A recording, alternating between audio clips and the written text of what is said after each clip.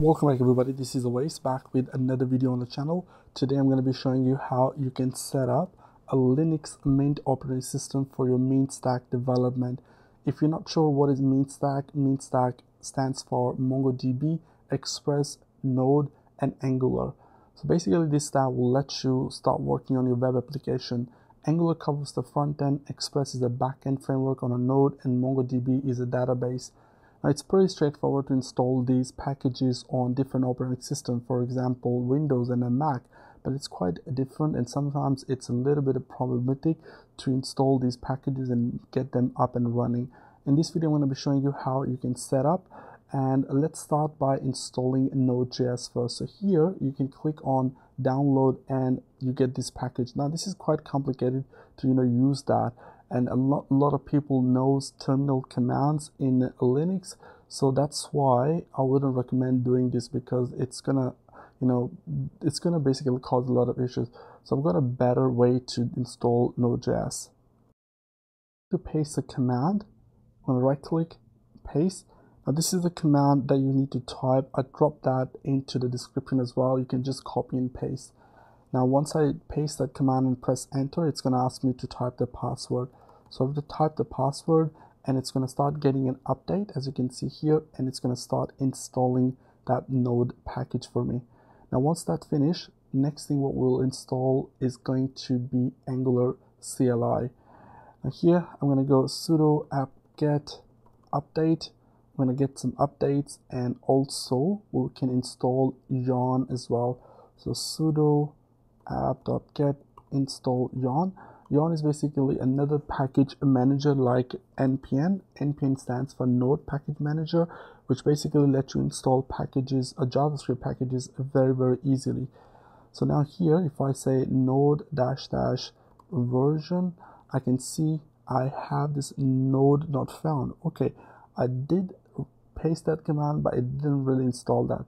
Well, that command would actually get the binary for you. Now you can just type this sudo apt install node.js. Press enter, and this time, because we added that package in using curl command into the repository of our operating system, now if you type this command sudo apt install node.js, it will simply go and install this version of that whichever you use to get from the website. Okay, so if I type node -- version, now I can see I have the latest node long-term supported version installed. The next thing we need to make sure, we need to install npm. So if I type npm space -- version, I can see I have the latest npm installed as well. So when you install node, npm automatically gets installed. Next thing we need to install is Angular, which is fairly simple. All you gotta do is just go to the website, and then here you'll see npm install -g. Well, -g flag basically let us install this Angular CLI globally. So I'm just going to right click and paste that here, press enter, and it's going to install that globally. If you're on a Mac or other operating system, maybe it will ask you to type the password in. Let's have a look if it asks us to type the password.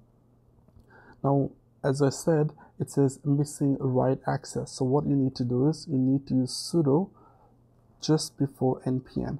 Press enter, and then it will ask you a password. If you just recently typed the password, then it will not ask you to type the password. Now at that stage, your Node.js will be 100% installed, and Angular CLI is installed as well.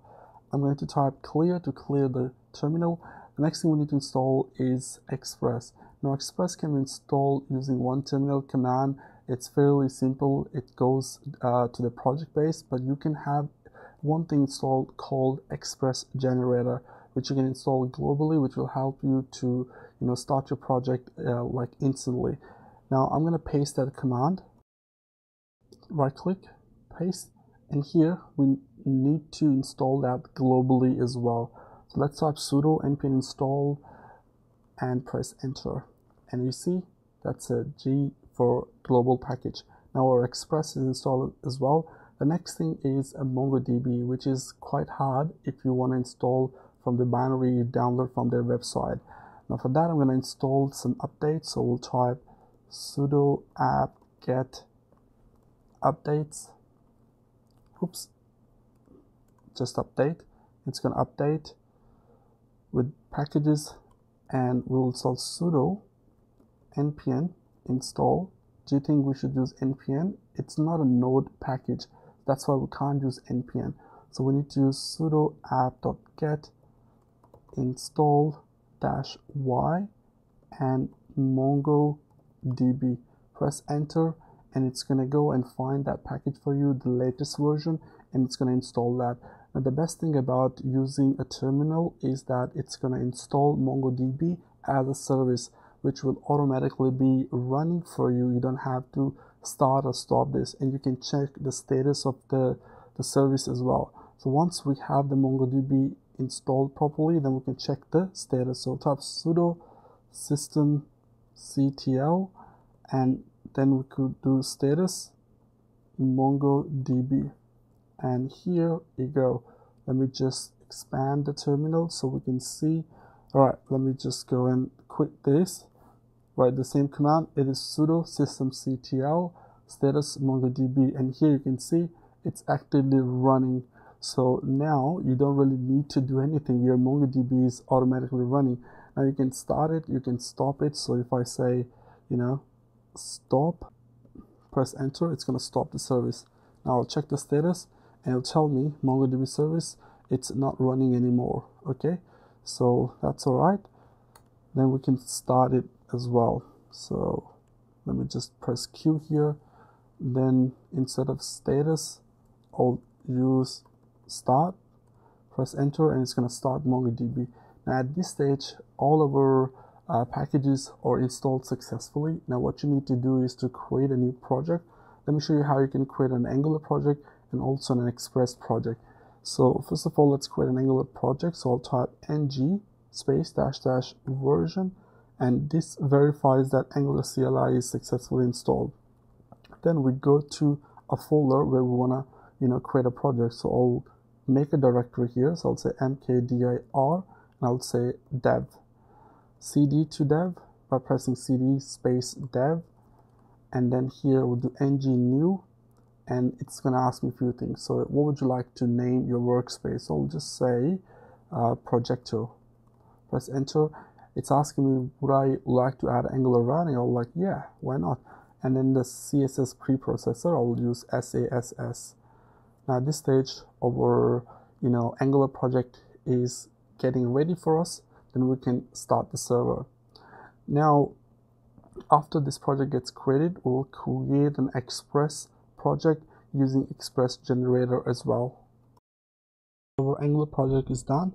Now let's type express space -- version, and here we have Express 4.16.0 installed.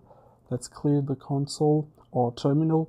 Then we type express, and I want to define what templating engine that I want to use. So I type space -- view is equal to pug, and then I will just name it projecto backend. Press enter, and there we go. We have done all the dependencies. So let's start our server. So I'll type cd projecto backend, and I'll just do npm start. Once I do npm start, it's asking me, hey, there's a problem here. We need to run this command npm install, which will look for the package.json file. It will install all the dependency, and then after that we can do npm start, and then it will start our server. Now here it's basically waiting for something to load, then it will start it.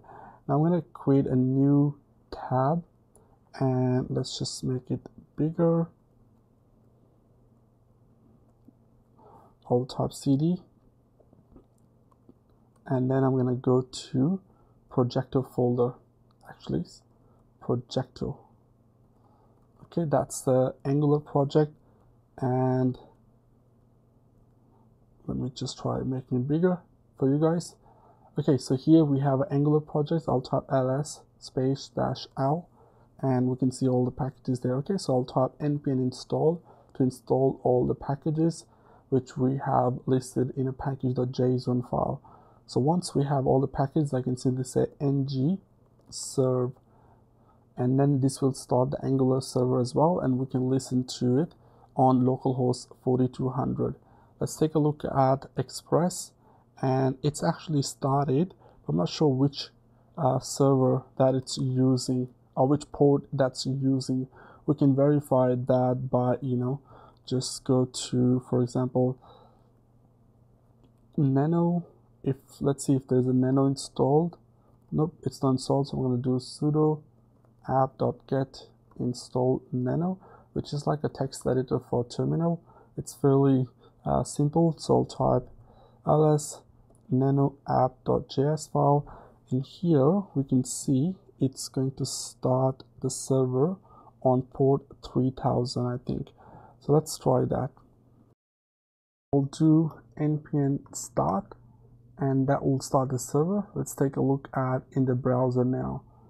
So let me just make it bigger. First of all, let's take a look at if our Angular project is running on port 4200, and we can verify yes, our project is running, Angular project is running.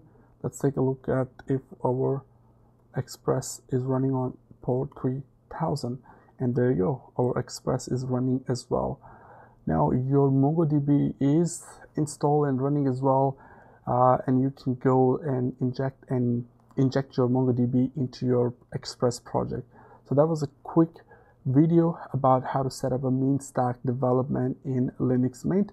You can use the same in other Linux distros as well. Debian and Ubuntu work the same.